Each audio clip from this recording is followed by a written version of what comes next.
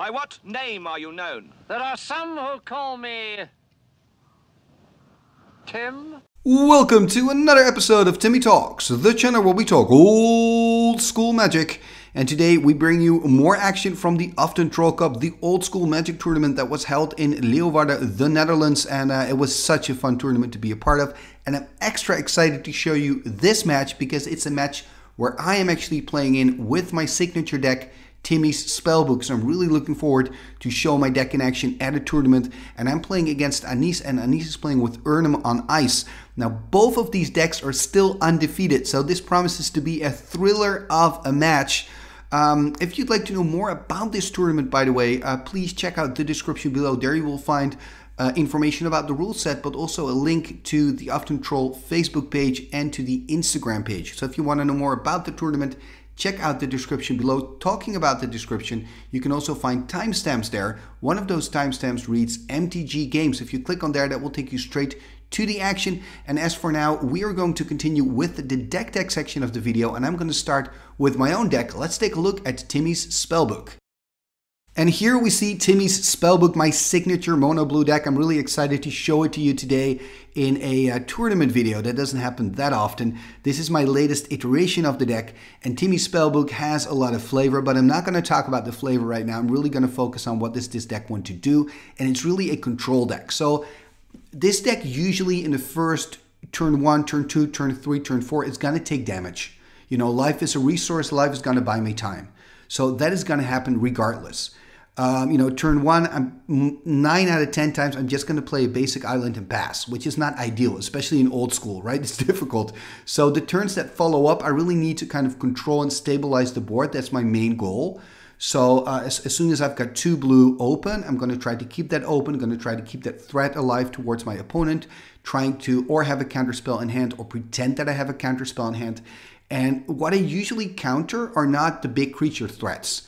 And maybe this is a surprise, but in the deck, you know, I've got a lot of answers. Well, I've got answers to creatures. Of course, I've got a double control magic that I want to play on the bigger creatures, like, for example, you know, a Sarah Angel or, you know, Sengir Vampire, creatures like that, or a Suchi, right? And then I've got Psionic Blast, which I can also use to get rid of those same creatures. The smaller creatures, I basically want to ping to death with my Protocol Sorcerer. So I really want to use my counter spells against other big spells, you know, the restricted cards like Balance, for example, or Mind Twist, or a direct damage spell that can finish me off, you know. Because I take a lot of damage usually early game with this deck, countering, you know, if I play against a red mage, countering like a big fireball is really, really important. Another thing, remember, I'm playing mono blue. The problem with mono blue is once something hits the table, it's really difficult for me to get rid of it. Almost impossible. So I really have to time my counter spells well. I really have to think what to counter and, more importantly, what not to counter. And talking about what not to counter, I'm also playing with 2 City in a Bottles. Now, City in a Bottle is, of course, extremely strong. Some people say it should be restricted. Maybe it should. I'm playing with 2 main, and the reason I'm playing with 2 main is not to protect me from, you know, Erhnam Djinn, Juzam Djinn, Surrender Befried. Yes, they work great against those creatures. Kurdape, we see Kurdape more now as well. Yes, City in a Bottle works great against those creature threats, but actually the main reason I'm playing them is to deal with City of Brass and Library of Alexandria, and especially Library of Alexandria. It's such a strong card, it can, you know, dominate a match, so I want to have an answer to that. And remember, I am playing blue, so, you know, I don't have access to cards like Ice Storm, Stone Rain, Sinkhole, Armageddon. No, I'm playing blue. You know, I don't have that luxury. So my City in a Bottle is also going to help me to kind of deal with those really strong Arabian Nights lands and maybe even punish my opponent for, you know, having a greedy mana base that depends too much on City of Brass. What else is there to say? I think this deck is more than just a control deck because it also has a lot of creatures in there. I love playing with creatures, you know. I love casting one of my beta air elementals. It's just such a beautiful card. I love playing Papa Moti, being able to clone my own Papa Moti. That's always one of the goals in every single match. And I also love my fleet. You know, I love my 2 Ghost Ships. Ghost Ship, I think it's really a good card. It's a card that initially I didn't play in this deck, but I saw it in other blue decks and I thought, wait a minute, I'm playing mono blue. this is a really good card. For 4 mana, you get a 2/4. 4 toughness is a really solid blocker. And also, I can regenerate it for 3 blue. There are a lot of Disco Troll decks here, so it's going to be super good against Disco Troll. And that's also why I've put 2 more Ghost Ships in my sideboard, because against specific decks, this is just such a good creature that I want to board in.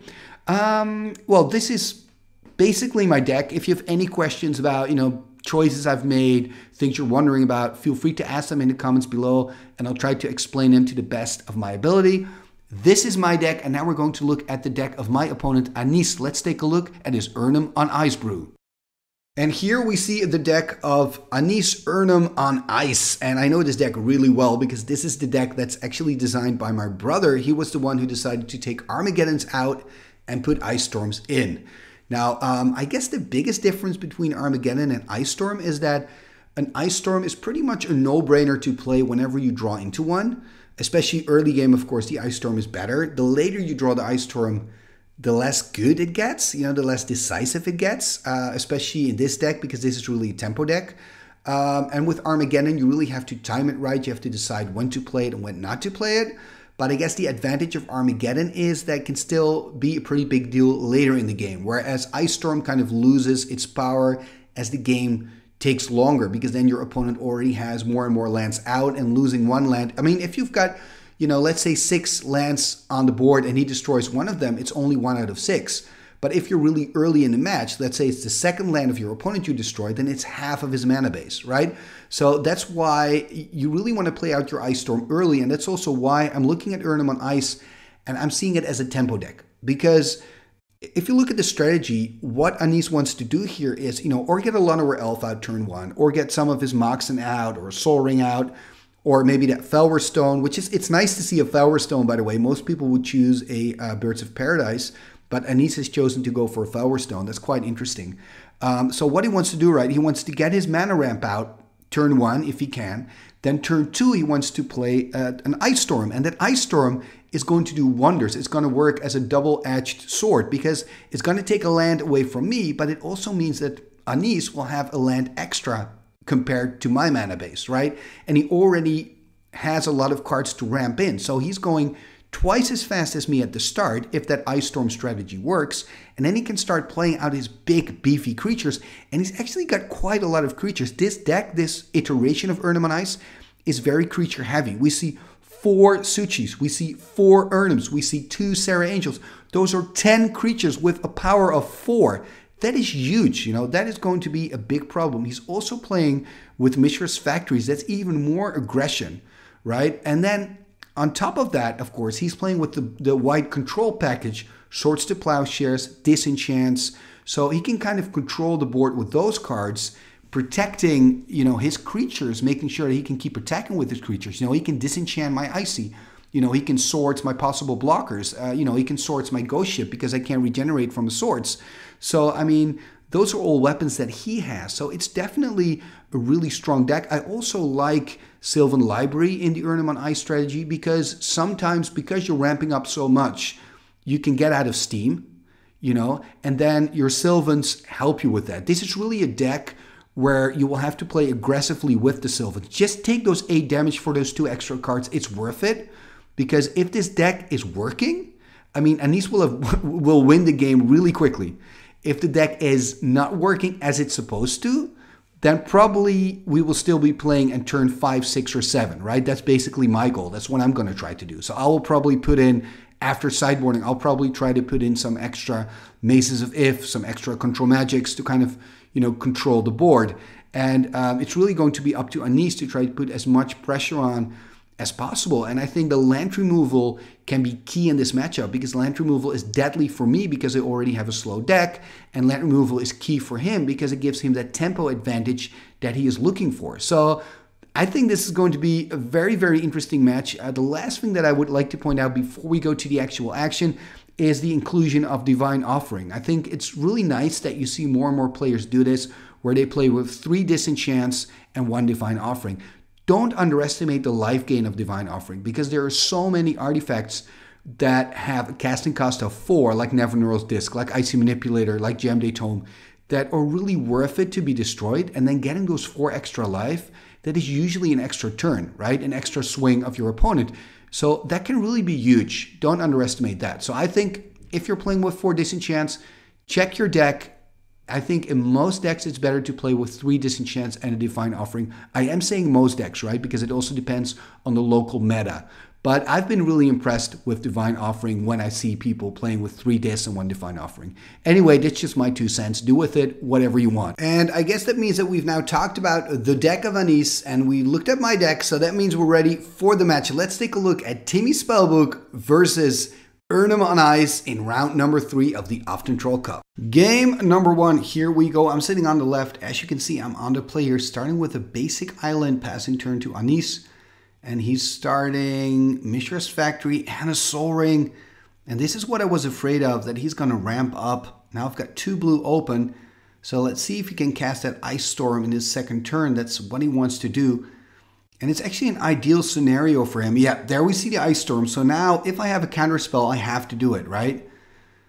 And that it's not really a bad exchange for Anis. Like, you know, I mean, Ice Storm for counter spell, and I have to basically do it. I have no choice, playing a Mishra's Factory of my own, by the way, in passing turn here. So this is what my deck usually does. That is nothing at the start. There we see a basic Plains and Black Lotus. Is he going to be able to ramp up to something? I do have counter mana open, but then again, I've already played my first counter spell. And he's cracking the Lotus, so I'm kind of expecting maybe a Sarah Angel here, or are we going to see a Suchi? Okay, we're going to see an Erhnam. Then the question is, am I going to counter this? It looks like I'm not. And then he's going to cast, a Suchi as well. So an Erhnam and a Suchi here. Oh man, and this is just his 3rd turn, so I'm really toast if I cannot find an answer to this. Okay, there's a maze, at least an answer for one of the 2 creatures. And I've got 4 cards in hand here. No, 5 cards in hand and passing turn. Wow, this is still a problem though. Like, he can swing in and deal 4 damage, which is not a bad deal for him. Does he have even more? Oh, an Ice Storm. Oh, and it cannot counter. Oh man, that's 8 points of damage. I'm going to drop to 12 here. Things are looking very bad for me. What I need right now is a Control Magic. And do I have a Control Magic? I do have something at least. Maybe it's a Copy Artifact. Not ideal. Tapping 2. Okay, playing City in a Bottle. And interestingly enough here, I'm not keeping 2 blue open. So I wonder why I'm doing that. Possibly I want to keep my factory to block if he attacks with his factory. I do think that's a bit of a misplay, to be honest. I think it would have been better to just keep 2 blue open. I mean, it does save me 2 points of damage in this case, because I'm sure he would have attacked with this Mishra's Factory otherwise, and showing my Mahamoti Jin there on the camera. Almost enough mana to play my Mahamoti. That would be so sweet. Ooh, Swords and Disenchants. And am I going to play my Control Magic? Looks like I am. No, I'm not. This is actually better, playing my Icy Manipulator. But as we just saw, exactly, Anis has that Disenchant in hand, disenchanting away my Icy. And now drawing into another one. So he's going to attack for 4 here. Oh, he's actually going to attack for 6, of course. And that means I'm going to drop to 2. 2 measly life left. It's looking really bad. Remember, Anis has that Swords to Plowshares in hand. It's already doing a victory dance. Let's see what I can do. At least I'll be able to cast a Mahamoti Jin, right? Ooh, I'm going to do something else. Am I going to play Control Magic? Am I going to play a Control Magic here? No, I'm playing another Icy Manipulator. It seems a lot of glare, but I believe that's an Icy. So at least I can use the Icy now. No Disenchant in response from Anis, so I can use the Icy. But then I'm still dead. I can't... No, there's nothing I can do. He can animate the factory, and then I have to choose, because I cannot animate the factory and tap one of his attackers. So there's nothing I can do. Yep, that's game number 1 here for Anis. He simply went too fast, and this is kind of the scenario that I discussed in the deck tech. If Anis can get that land removal going, if he can get that mana ramping going, it's going to be really tough for me, and it actually did. So now we're going to go to our sideboards. I guess I'm going to board in some Control Magics and Mazes of If and hope for the best in game number 2. Game number 2 is about to begin, so at least I'm on the player. It looks like we're both keeping our hands, starting with a basic island and pass here. So I need to win this game to stay in this one. It's a best of 3, and Anis won the first one. Starting with a Mishra's Factory. Look at that Black Lotus cracking the Lotus. Oh man! Erhnam Djinn turn 1. This is so bad. Okay, this is good. Ancestral Recall on the end step of Anis. Hopefully I can find a city in a bottle here and kill the Erhnam Djinn. Let's take a look. I've got a lot of cards in hand at least. Hopefully I can do something with it. Maze of If would be nice as well. Let's see what I can do. Okay, playing an island. Tapping 1. There is Soul Ring and a Prodigal Sorcerer, a Timmy. Okay, that's nice. It's cool, but it's not going to help me much. I'm entering a world of pain here. If he can play a land, he can animate the Mishra's Factory. That's exactly what he does there. Finding a Tundra, attacking it for 6. That means I'm going to drop to 14. Oh man, what a horrible, horrible start. Well, a great start for Anis, but horrible for me. Dropping to 14 here. Things are looking very bleak. I mean, if I can find a Control Magic, I can kind of solve the situation. So it's not hopeless. Tapping 4. Is this going to be a Control Magic? Yes, Control Magic taking over the Erhnam. I was like, or Control Magic or Icy Manipulator, both is okay. And there, look at that, finding a Strip Mine and taking care of the Tundra. And it looks like I'm completely back in this game again. There's another Tundra passing turn. And I want to ping him for 1 in his end step. And he actually decides that he wants to attack instead. And that gives me the option to trade. So I'm going to block and ping and I'm going to trade. I think this is a great trade for me because I'm slowing Anis down here. And he's losing another mana after losing the Tundra, only having 1 Tundra left now. I think this is a great exchange for me. And of course, I'm hoping here that Anis doesn't have a Disenchant in hand. So I'm going to attack for 4 here. It's going to drop to 16. And yeah, this is this is a dice that doesn't have a 1 anymore. It's a long story. Anyway, attacking for 4. So Anis is going to drop to 16, playing a Savannah passing turn here. Still no Disenchant. So that is good news for me. Attacking here for 4, so he's going to drop to 12. And I'm passing turn. Hey, things are going okay. I'm just passing turn, keeping Counter Magic in hand probably. There we see a double Llanowar Elf. And a pass turn. So it's looking really good for me so far. That Erhnam Djinn is doing a lot of work for me. I'm attacking here. And I wonder if Anis is going to chump here. He's actually taking the damage, going to go down to 8. And I wonder if I've given Force Walk to any of the 2 Llanowar Elves. It's not super relevant, but still, you never know, you know, when these things can be relevant. Tapping 4, will we see a Suchi here? Okay, there's a Suchi 4/4. That means that now he can potentially double block on a Llanowar and a Suchi, but I'm casting a Mana Drain. So that means that next turn I'm getting 4 free mana. That is awesome. So there you see that dice indicating the 4 mana I'm getting from my Mana Drain. Using the 4 mana from the Mana Drain here and playing an Icy Manipulator. And this is ideal because the Mana Drain mana allows me to end play the Icy and keep 2 blue open to possibly counter. And this is the kind of magic that I want to play. And this is probably why Mana Drain is restricted. It's such a good card. And it looks like I'm going to give Forest Walk to one of the 2 Llanowar Elves and attacking here with the Erhnam. There's the chump block by Anis and untapping it with the mace after damage is dealt.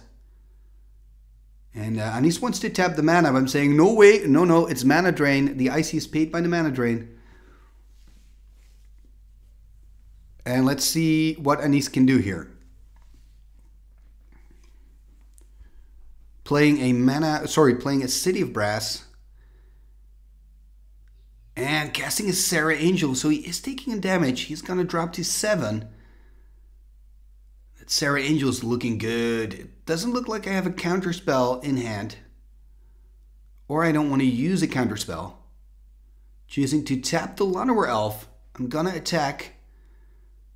And I'm basically telling Anis, if you don't want to take the 4 damage, you know, you got to chum block with your Sarah Angel, and I don't think he's going to do that. So he's actually going to drop to 3 here. And again, this is that one dice that doesn't have a 1. so Anis can basically look forever. So it looks like he's on 7, but he's actually on 3 here, just to clarify. And okay, playing, I thought it was going to play a Psionic Blast to end the game, but that's not what's happening. Playing another Timmy, Protocol Sorcerer. This is number 2 in the game. And as you can see, there's 1 in the graveyard. And that means that next turn I can actually ping Anis to 2, then I can tap a City of Brass, then he's on 1. So maybe the Protocol Sorcerer is going to be relevant here. You can really see Anis here being in the tank, so he's going to play an Ice Storm. And I'm actually countering the Ice Storm. I really want to keep my Maze of If. And he's going to attack here with the Sarah. Obviously, I'm going to use the Maze. And now I want to ping, but I can't do that because my Timmy still has Summoning Sickness. So that's a mistake on my part. I think that's something that Anis is pointing out right now. And we're trying to think of what kind of plays I did last turn. And you're absolutely right, Anis. I cannot use it. So in my turn, I'm now using it. I wonder if that's the right play because he's on 3. I might as well ping him for 2. Anyway, tapping 4. Are we going to see another Control Magic? Oh, Control Magic on Sarah. That's the game. Yes. Okay, 2-2. Really happy with this because it means I'm still in the running here. Remember, both of these decks are undefeated. So this is round number 3. So hopefully I can squeeze out a victory here. We'll know soon enough because we're going to continue to the all-decisive game number 3. Game number 3, the decider. Who's going to win his 3rd match here at the Uthden Troll Cup? 60 plus old school Magic players at this tournament. There we see a great start by Anis. Chaos Orb turn 1 with that Mox Sapphire there together with the Tropical Island. So what can I do here? Playing out a basic island, that's it. I just have to laugh because every turn, starting opening turn, I just play a basic island and pass. And there we see another duel from Anis. Let's see what I can do here. I mean, if he flips on my island, it's actually pretty annoying. I'm a little bit surprised that he doesn't, but of course it depends what he's got in hand. And they're playing an Erhnam. Let's see, do I have an answer for this Erhnam? It looks like I'm a little bit in the tank. Perhaps I've got a Maze in hand or Control Magic in hand or better options than just to play a counterspell here. Or maybe I just don't have any options and I'm pretending to have options. That's also an option. Playing a Loa here, Library of Alexandria. Okay, at least it's going to give me 1 card. So I'm going to draw a card. And what I like about this Loa is it's going to give me a card. So it replaces itself. And I'm basically forcing Anis to flip on my Library of Alexandria. And I'm actually discarding a land here. So I'm a little bit surprised that I immediately went for that extra card because now I have to discard. If I would have done that in Anis's turn, I could have just kept 8 in hand. So I think that's a little bit of a misplay. Maybe I have my reasons, but I'm not quite sure. Maybe I was hoping to find something. I wonder what Anis is going to do now. I'm kind of expecting him to flip here on the Loa. He's definitely going to attack for 4. Also play the Mishra's Factory, by the way. Another big problem for me because it means more pain. So he's going to put me on 16.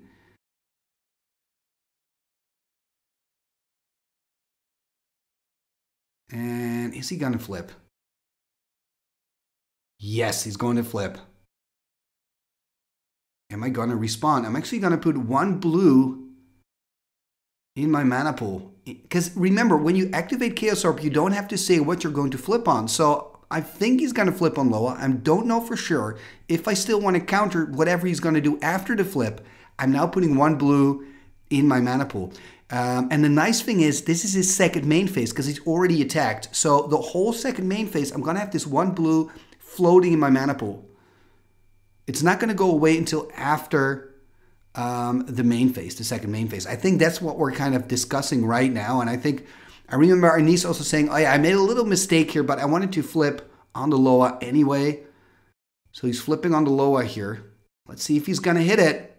Yeah, that's a hit. That's a very good flip here by Anis. Loa is gone. It makes sense, of course, to flip on the Loa. But now the question is he going to play something out, potentially running into a counterspell? Okay, he's going to do it. Or not. Yeah, tapping 4. Another Erhnam. Do I have a counterspell here? And yes, I've got a mana drain. Bam! Yeah, I remember this play, of course. And I was just so happy with this scenario. Because now I've got 4 in my mana pool. And 4 is the same cost of an Icy Manipulator. And there it is. There's the Icy Manipulator. That means I can use the Icy now to tap down the Erhnam and kind of stop the bleeding a little bit. The life totals here of Anis are not correct, by the way. He's still on 20. He hasn't taken a single point of damage. And I'm on 16. That is correct. Let's see. And he's playing a Divine Offering here. And of course, in response, I'm tapping down the Erhnam. And that means that Anis is going to go to 22, and I'm not able to counter this Divine Offering. And yeah, I mean, it's just not looking great for me here. Now he's on 24. He's going to hit me for 2, so I'm going to go to 14. I mean, this is going to be really tough. That Divine Offering was perfect. Let's see what else I can do here. Okay, finding another land. Do I have another control magic? Playing a clone. Okay, that's cool. Playing a clone on the Erhnam. And that means my clone is now getting Forest Walk, probably from the Erhnam Djinn of Anis. And this is actually great because it means, you know, he cannot really attack. I mean, he can, of course. But I can just block. Yeah, I'm just going to block the Erhnam here. Erhnam on Erhnam. Remember, they're both 4/5, so that makes them excellent blockers. That is so special about the Erhnam, that 5 toughness makes such a difference.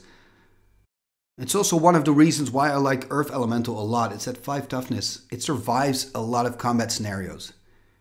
So now both Erhnams have Forest Walk, but of course my Forest Walk is more relevant because Anis actually has forests. And oh, I'm going to flip as well. Am I now going to flip on his Erhnam? This is what a blue player wants to do, right? Copy it and then take care of it. And yep, there's the flip. It's a hit. Not as nice as Anis, but at least it's a hit. And there was quite a lot of pressure on this flip, I can tell you that. I don't think I'm going to attack here because I'm on 10. Got 2 blue open to counter, so things are kind of looking up again after that kind of shaky start. And 2 Mishra's Factories here for Anis, and he's just passing turn. So if I would attack here with the Erhnam, he can decide to double block, which means I'm basically trading an Erhnam Djinn for a Mishra's Factory, which is not ideal. Okay, untapping everything again. I mean, maybe I've got a Psyblast in hand. In that case, I can attack, and then upon activation... Okay, so he's attacking here, then upon activation, I can destroy one of his factories. It looks like he's just taking the damage, going to drop to 20. I've got 6 mana open. Am I going to play a Mahamoti Djinn? That would be so sweet. So he's going to animate both. And I'm going to animate one. And okay, there's the Divine Offering. Taking care of my Mishra's Factory. And I'm tapping it for a mana, it seems, or not. Okay, to cast a Psyblast. Oh, no, I'm... Okay, I'm a little bit confused what's actually happening here. Okay, I blocked it, made it a 3/3. Then he played the Divine Offering. And then I played the Psyblast, so I'm taking 2 damage here as well. So I'm going to drop to 6. And they're playing a Maze of If. And if you're wondering why there are so many mazes, I put them in after sideboarding. I put 2 extra mazes in and 2 control magics in. And I think this is... There's so much glare on that card, by the way. I think this is an Icy Manipulator. And I'm now kind of checking out his mana base to decide if I want to tap anything with my Icy Manipulator, deciding not to. And there we see another Mishra's Factory, so I'm probably going to tap down a factory. And then I'm going to swing in with my cloned Erhnam Djinn. I mean, Anis is still on 16. It's still everybody's game. Ooh, Ancestral Recall. This could be a changing point. That's going to give me some more fuel. Attacking here with my Erhnam. And we see Anis dropping down to 12. Untapping the Erhnam again and passing turn. And there is a Sylvan Library. He's saying, are you going to counter this? I'm deciding not to. And that's, of course, the annoying thing when you play against the blue player, right? You're always wondering, is he allowing me to play it? Or does it mean he doesn't have a counterspell? Because I think in this case, of course, Sylvan is a very good card, but I can also choose to keep my counterspell in hand to counter whatever he wants to play out with the Sylvan. And then he's also going to take extra damage because he's probably going to take an extra card or two. You know, so that's kind of the double, that's kind of my train of thought when I'm making these decisions. It's like I said in the deck tech, with my deck, you really have to think about what you're going to counter. That is just decisive in winning or losing. Tapping down the Mishra's Factory here, untapping again everything. So I'm probably going to swing in again. Anis is on 12. Tapping it down. Okay, so I'm choosing to swing, putting him on 8. It does mean that he can then attack me. Oh no, I'm untapping the Erhnam, of course. And oh, look at that, playing a Ghost Ship. So this is pretty good news. The Ghost Ship is a flyer. There, I do see a Psy Blast, but the Psy Blast, of course, is going to hurt Anis. But he can use the Psy Blast on the Ghost Ship. I don't have mana open. Oh, he's got more options. First plays a Swords to Plowshares, playing a counterspell on the Swords. Is he now going to play out the Psy Blast? That is the big question. Maybe he wants to wait for a scenario where he can actually block. Then again, I can take it back with the Maze. I think if I would be Anis right now, I mean, it's a tough spot where he's in, but I would probably play the Psy Blast on a Ghost Ship. It's difficult, because Psy Blast also deals 2 damage, so it will put him on 6. The thing I'm saying that is that, yes, of course, Anis can block my Erhnam Djinn on a Mishra's Factory and then play a Psy Blast, but then in response, I can decide to, you know, take my Erhnam out of combat with my Maze of If, so then it doesn't take any damage at all, and it only takes the 4 damage from the Psy Blast. And it looks like now, in response to my tap of the Mishra's Factory, he's going to use his own Mishra's Factory to pump up the other one. So it's now a 3/3 Mishra's Factory attacking with both. This is a 2/4 flyer. So he's going to go... Oh, he's going to take all the damage. He's going to go down to 2. So maybe he doesn't have a Psy Blast in hand. Maybe I didn't see it correct. And I'm untapping the Erhnam here and passing turn. Things are looking really, really good for me. I guess if you're Anis, you're hoping to find a balance here. That's the only card that can save him, right? Because it destroys both of my creatures. That would actually put him in a really good spot if he can find a balance. I've only have 2 cards in hand. Anis also has 2 cards in hand. Game number 3. And oh, I've won this one. Oh, I thought it was a Psy Blast, but it was a Tranquility. My bad. My bad. Oh, man. Wow, and I still had a counterspell in hand there to protect my creatures. Wow, okay, so I'm really happy with this. This means I've won match number 3. My deck is still undefeated. And this is a luxury for me. It doesn't happen that often. Looks like we're going to have a look at what we boarded out. And look at that. I actually boarded out my City in a Bottle in games number 2 and 3. I also boarded out a Pirate Ship, a Timmy, and a MTG Djinn. And I think I boarded in at least 2 more Mazes of If. I believe also maybe 1 or 2 Ghost Ships, and I boarded in Control Magics as well. So I was playing with a full playset of Control Magics in game number 2 and game number 3, which I think works really well against the deck of Anis for the simple reason that he plays with so many beefy creatures.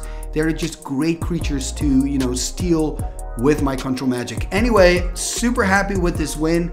And also thank you, Anis, man. What a thriller of a match. It's always a joy to play against you. And yeah, if you enjoyed the tournament, if you want to see more action, just come back next week, because then I'll have another episode for you live from, well, not live, but recorded live, I should say, from the Uthden Troll Cup in Leeuwarden, the Netherlands. For now, thank you very much for watching. And before you go, I would just like to ask that if you're new to the channel, welcome. Please consider subscribing and ring that bell. That all helps. And if you're a regular, welcome back to Timmy Talks. Please consider liking this video. That helps the channel grow. And you can also leave a comment. And there's one last thing that you can do, and that is you can also become a sponsor of the channel, a financial sponsor. And you can do that very simply through Patreon. So you can become a patron of the channel. The cool thing is it already starts with $1 a month, and with that $1 you're supporting the channel, so you're supporting me as a content creator, but also you get access to the Timmy Talks Discord. You can talk to all the other patrons and your name will be mentioned in the end scroll. How cool is that? Talking about the end scroll, let's go and have a look at our amazing, fantastic, wunderbar patrons and channel members of Timmy Talks.